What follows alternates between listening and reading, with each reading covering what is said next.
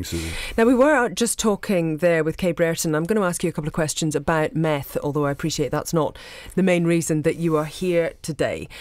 Should this have been seen as being a possible problem with giving people compensation, that it was then going to be taken into account as assets?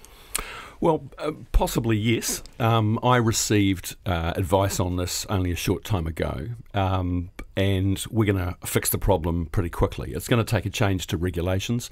It doesn't need a legislation change in the Parliament. It can be simply taken through Cabinet and dealt with by order in Council. The point I want to make, though, is that this issue has not and will not cause any delay to the compensation payments. That process is underway. For the last 5 weeks, Housing New Zealand has been doing a lot of work. I'm advised that they have already confirmed eligibility for these payments for more than 200 people who were affected, and those people will get that payment in the next few weeks, I'm advised. OK, now you said you got this advice a short time ago. What is a short time ago? Give us the timeline. I think it's about a week ago. OK. Yeah. Can you guarantee that all of the people involved will get their compensation by Christmas? I can guarantee that everybody who has had their eligibility confirmed now, which is about 200 people, will have the payments made by Christmas. And that's 200 out of how many? So there are about 800 tenants who were affected by this whole sorry saga. And Housing New Zealand is now working directly with those people. It's actively working with MSD to try to track people down and find them. It's doing a lot of advertising and public outreach, inviting people to come in and get in touch.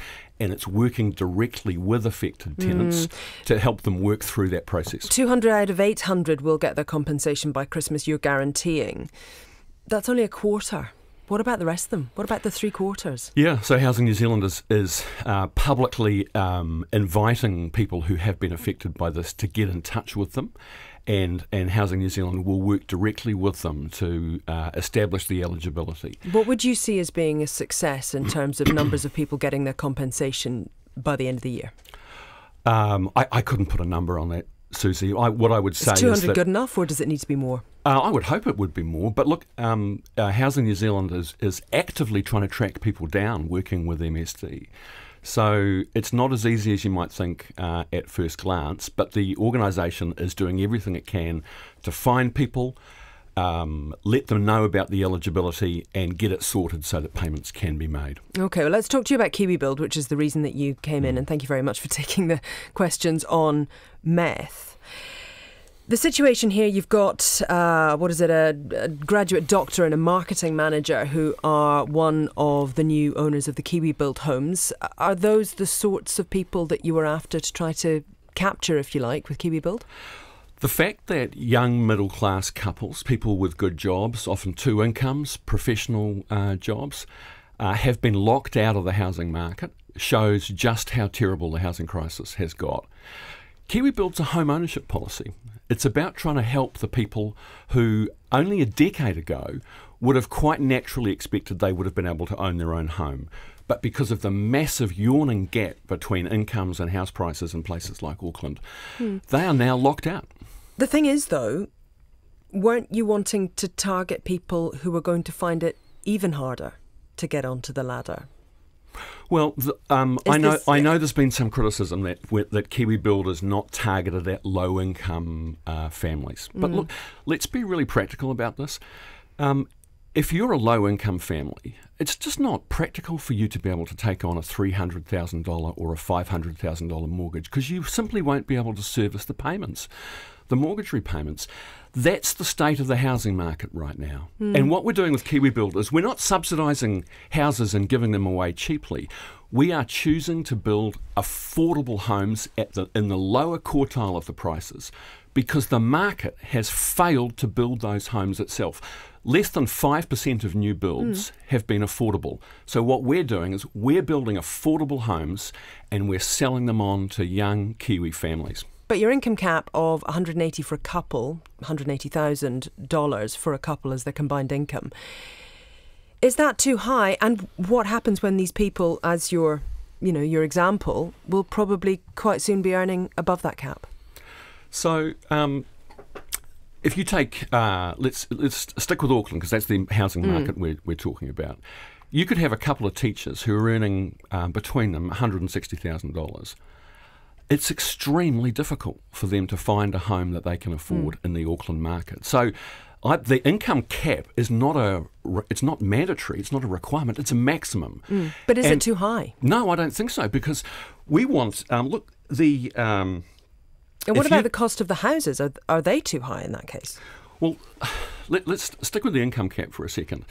The income group who earn between 80,000 and 180,000, they have had the biggest fall in home ownership of any other demographic group in the last 10 years.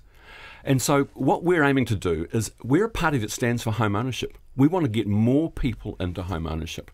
But your example is about to earn more than that. They're not going to be in that group anymore, are they? But we can't have a criteria that says we're not going to sell you a KiwiBuild house if you might earn more than the income cap sometime in the future. But there was criticism about the cap being too high anyway, and now this is the situation Susie, with your I example. completely reject the criticism that it's too high. Look, there are people in the first group of families who have bought these homes at McLennan in South Auckland. There are nurses, warehouse worker, an engineer, a designer, someone who works in marketing, a stay-at-home mum, a concrete worker, a student. This is a slice of middle New Zealand, and they've been locked out of the housing market for the last decade. We are giving them a chance because we believe in home ownership. KiwiBuild's not the only thing that we're doing, right? We're building thousands of extra state houses. We're modernising the rental laws to give renters more security of tenure. We just put $100 million into more emergency housing to tackle homelessness. KiwiBuild's not the only thing, and on its own, it won't fix all the problems. It won't solve homelessness, but it is going to give a new generation of young Kiwi families a crack at home ownership. How are the student and the stay-at-home mum financing this? They're in couples. They're in relationships with the other person who's earning. So look, I think that some of the criticism of this has been incredibly mean-spirited.